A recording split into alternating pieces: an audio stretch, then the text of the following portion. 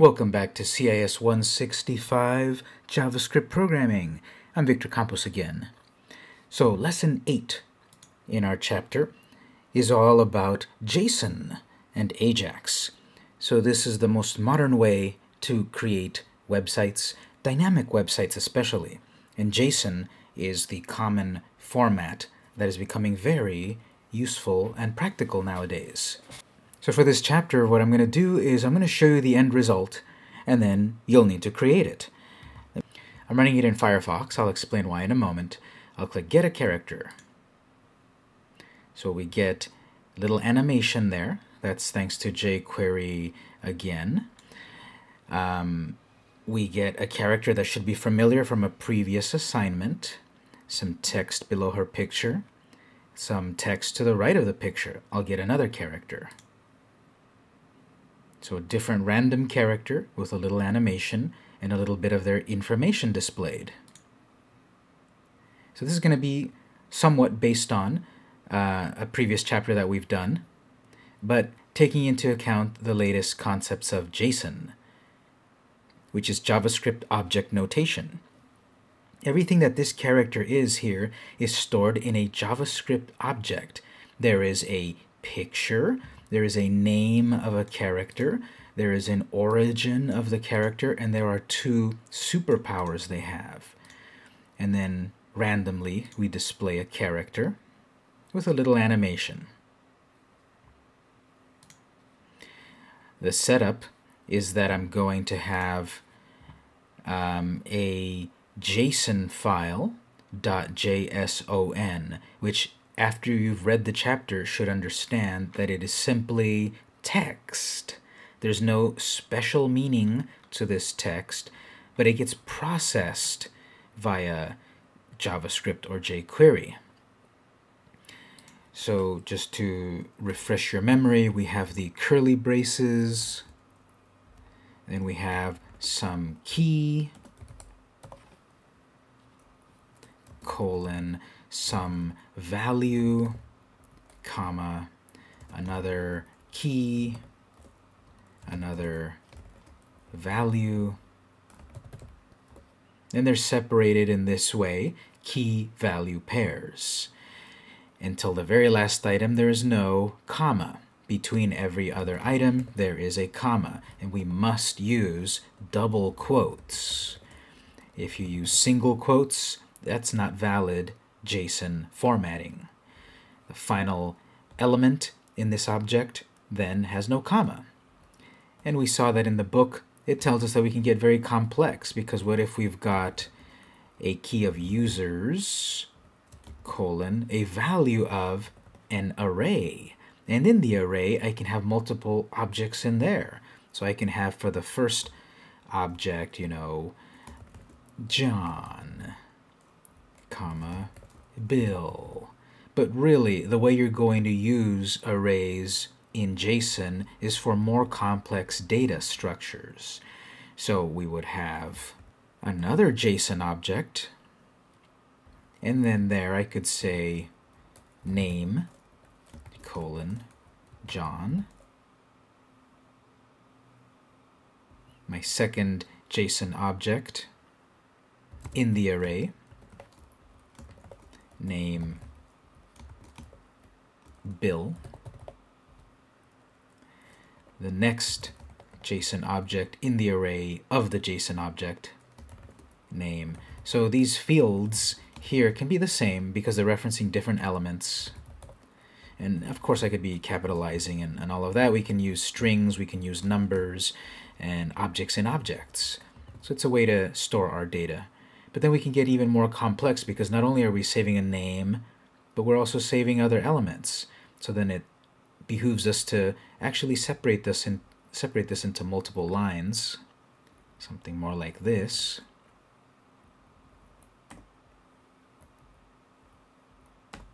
It's the same data, just in a different presentation. Oh, actually, I will move this guy down here.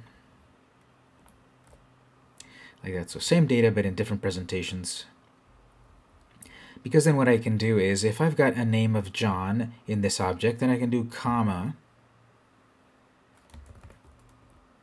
address, and it's 123 Fake Street. For Bill, comma, his address is 999 Otay Lakes Road, and Nancy, address 555 Anywhere Way. So this is a recap of what you've seen in the book. For the particular assignment, you need to do the same thing in that you've got a char.json file or a car.json file, characters.json, and that starts off on the first line with curly braces, and it goes all the way to the end with its closing curly brace. I've got 100 lines here. And then we've got all cars, all of our characters. That's our key. Our value, colon, is then an array, and that starts on line 2 and goes all the way to 99. And that's just recreating exactly what I did a moment ago in this little bit of practice that I wrote.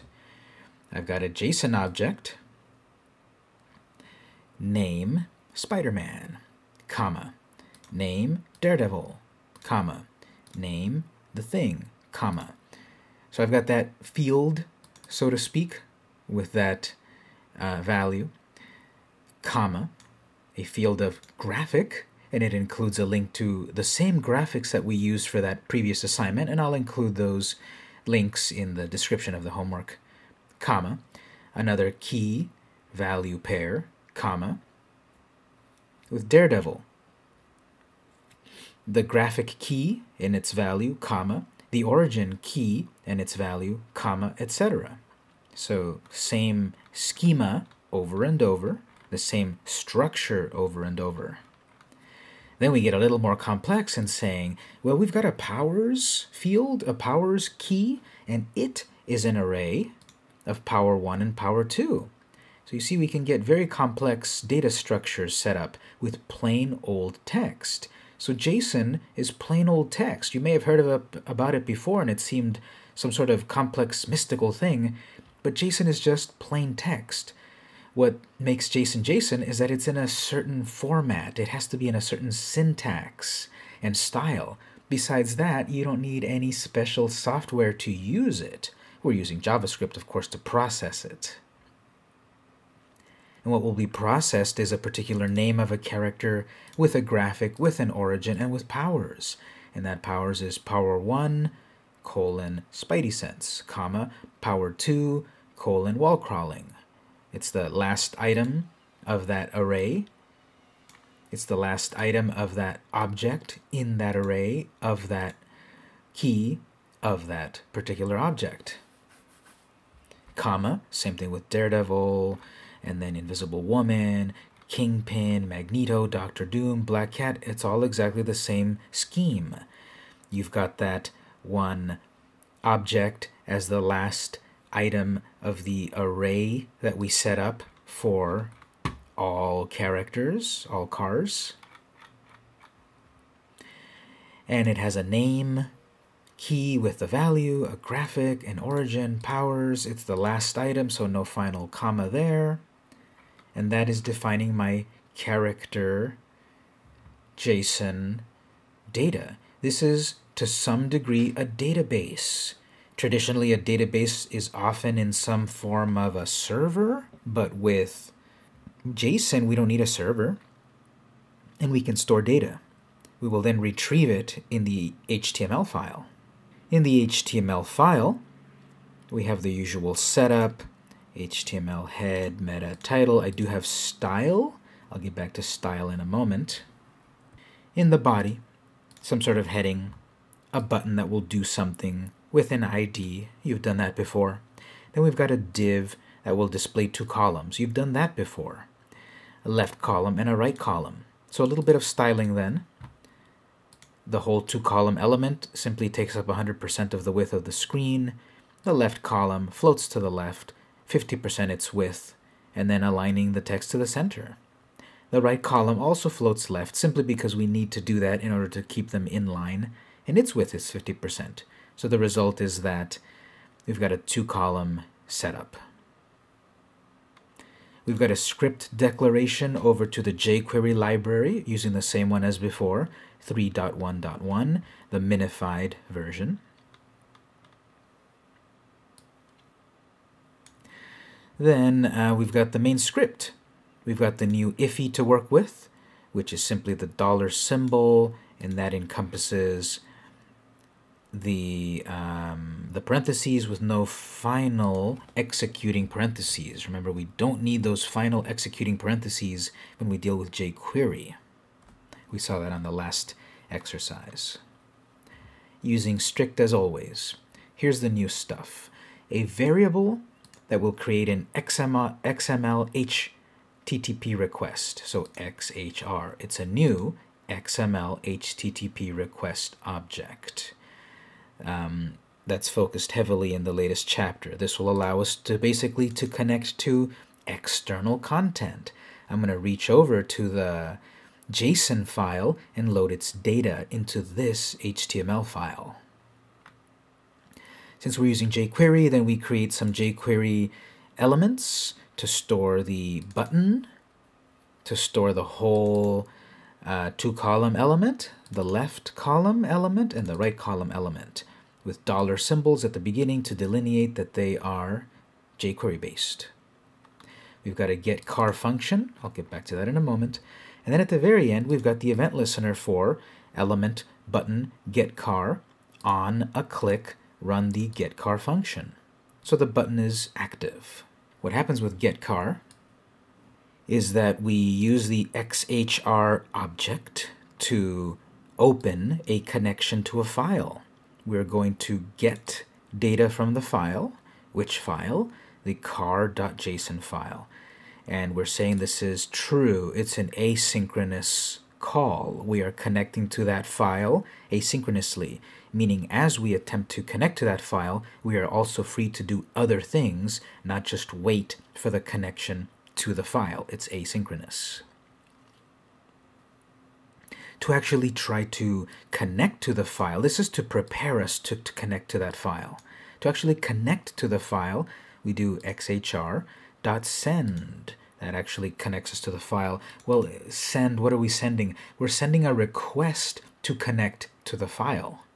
And we're not saying any extra parameters, so we say null. Just connect us to the file. Onload, xhr.onload. If we manage to properly load the data or connect to the car.json file, do the following. An anonymous function. This could have been a named function, but we can get it done with simply an anonymous function. So function, open close, parentheses, open close, curly brackets, that encompasses all of that. So what happens on loading the data is that we need to parse the data. We need to convert the data into something that we can work with in HTML. All of this data that we got from the JSON file, it's just plain old text, but it's set up in a way that we can use it as an object in JavaScript. Hey, that's JSON, JavaScript object notation. So we need to parse it. We need to process that data. That's what my line 48 is doing here. Create a variable called car object, the object that stores all the character data. That comes from xhr.responseText. That xhr object is full of properties, and one of the properties is response text. So basically we've gotten all of this data as text in the xhr object. That was the whole point of that open and that send. Well, then we need to apply JSON.parse. Notice JSON must be in all capitals. JSON.parse. We apply that method onto that data, which then gets stored in the car object variable. So all of the data has been stored. All of this plain data has been stored as this JavaScript object, where then we can apply all of our jQuery or JavaScript knowledge to it. We're going to randomly get a character out of our data, so We've got random car variable with a good old math.random. This is going to be times car object.allCars length. Well, what that means is inside of the JSON data, that's all the JSON data there, we've got all cars, all characters. And that is made out of an array, as I said. So the 0th position of the array is Spider-Man. The first position of the array is Daredevil. The second position is the Thing, etc. So this is an array which has a length. From that array, its length, from that object, that's our range. Random object from 0 to the length. Well, to guarantee 0, math.floor. So that's not new. We then create two strings that are empty to store the basic data of the character and the stats of the character. The string that will hold the name is made of a paragraph, an image tag with a source. But in order for us to load up the dynamically chosen character's image, we need to say from the character object, from the all characters array, the particularly random number that was chosen, give me the graphic. So breaking it down again, from the data, the all cars array, a random position of the array, so let's assume it's random character 1, which is Daredevil, give me dot name. There's name. So we would display Daredevil's name there. If we wanted graphic, there's a graphic, which is an address to a link that I'll provide you. So the source is set to whatever that address is. We close the tag, close the paragraph. On the next line, something similar, we add more to the string, we create a new paragraph. This time we're going to display the character's name. So from the character object, from all the data, specifically from the particular position of the array, we'll say number 1 again, give me the name, and display it on screen. Well, that's building up our string. To actually display it on screen, we have our ldiv left column element, and we will write some HTML into it. We're going to write the string that we've crafted. In order to do a nice animation, we then chain a hide jQuery method and then fade it in 2 seconds. For the stats, something very similar. We've got our stats string. We're going to add to it a paragraph where we'll say origin. We need to get the origin out of the data. So from our character object, from our all characters array, whatever position in the array, origin field. From our data, from the all cars array, from the particular position, give me the origin field right there. And that displays. Then I'm going to display a bullet point list. So add more to the string, new paragraph, start an unordered list. So UL, unordered list. We've seen that. And then list item, start list item, end list item, start list item, end list item. Notice the concatenation going through. From our data, from the array, from the particular position of the array, this time give me powers array position 0 P1. That's a little more complex, but let's look at our data again to see why that makes sense. We've got the all cars array, X position, and then we've got powers. Well, powers is an array in a JSON object. Powers has JSON data in an array, which is JSON data in an array of JSON data. So yeah, it can make your head hurt sometimes, but as you do it, it makes perfect sense. So powers, it's the key, colon, its value is an array, and an array has 0 position, 1 position, 2 position, etc. We've got one JSON object in this powers array. So it's position 0. There are no other positions in the array. Don't be fooled that we have P1 and P2. That's not position 0 and position 1. Both of these are keys and values of one object in position 0 of the powers array. To show you, if you wanted position 2 of the array, comma, a new JSON object of, let's say, parent 1. It's not actually as parents, but there's Aunt May, comma, parent 2, Uncle Ben. So now we have powers array position 1, because powers array position 0 is the powers, the P1, P2 data, whereas position 1, or item 2 of the array, is the parent's data. I'm going to take that back, just that was an example. So that's why we're getting powers 0 with position P1. And every character has the same thing, a powers key with a value of an array, and they all have just the 0 with position, and they've all got a P1 and a P2, and then a different value. So that's list item 1, list item 2. We end the list, we end the paragraph. We need to display that string stats on screen. So l_div_write HTML, display that string. We're going to need to hide it first so we can fade it in. And then I want to add a delay of a little bit of time. I want the left column to start to fade in first, and then the second column, the right column, to fade in 1/4 of a second later. And that's going to take 1 3/4 of a second to fade in. So everything's going to fade in 2 seconds, but the right column starts to fade in 1/4 of a second after the left column. And then that ends our get car.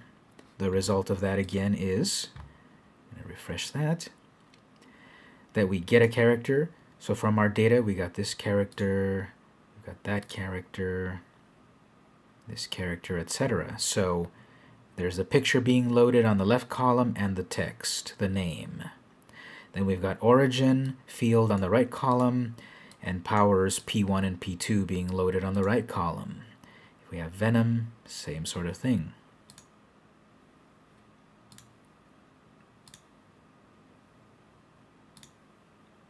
You see the slightly different speeds of the fading in and such. So an origin to display and 2 powers, in addition to a picture and a name. That's what this is doing. So many of these concepts, we've already looked at them, but the big idea is that now our data is coming from a JSON file, an external JSON file that is saved in the same folder as the project. So that data is stored in the project folder. We've got the index.html file and the car.json file. And that's just, again, that's that plain old data, which is then processed in the HTML. And that works because, to remind you, on line 43, we're saying get from car.json file. If this were on a different folder, we'd have a different path. If it were on a different server, that's another discussion for another time. This could work from another server, but from our knowledge at this point in our setup, we're not going to quite deal with it. Also, what I have to say is, as you test this, I've been testing it in Firefox. We've been using Chrome the whole time. Let me load up this file in Chrome. It's the same as before. Get car. Nothing happens. Looking at our console output, we get a big old scary error. XML HTTP requests cannot load car.json. Cross-origin requests are only supported for protocol schemes, HTTP, etc. So Chrome is being very strict and not letting us load our JSON data. And that's good because Chrome is keeping us safe. In theory, we could possibly open up a JSON file full of viruses and such, or other bad data. So Chrome has a very strict view about not opening external files if they're on different domains. And technically, we're trying to open car.json from file::car.json.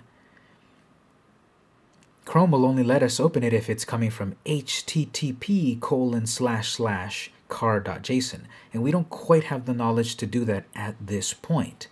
So the whole point of this is, in testing the Lesson 8 assignment, you should test it in Firefox.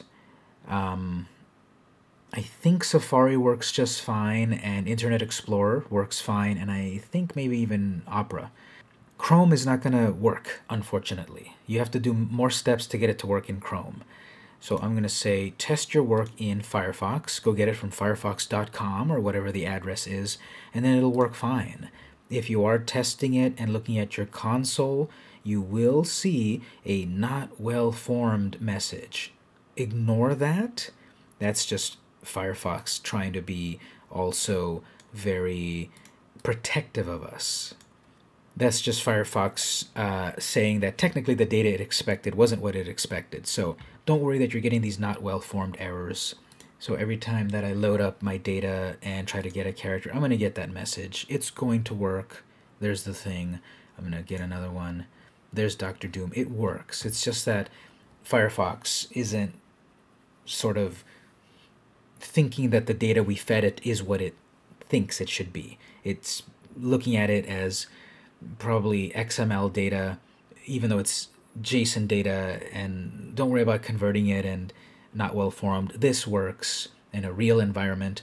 For us in testing, we get that little quirk, but don't worry about it. But the big quirk, unfortunately, is that it does not work in Chrome. I'm going to load it up in Internet Explorer. Well, this is Edge, just to see how it works here. Get car. Yeah, Edge isn't loading it either, but that's okay because